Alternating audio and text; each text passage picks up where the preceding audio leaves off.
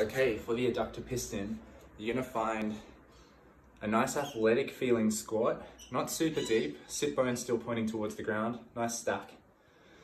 And then you're gonna place a roller between your knees. It's important that the feet aren't too wide because they could go wider if you had really, really good internal rotation, but I just go feet under knees. Then what I'm gonna do is squeeze this hard and suck one femur back into the hip socket. As I do that, I'm just gonna subtly shift my head over to that side. Just a little movement, so sucking in. More of my weight is over this right leg now, like 60, 70%.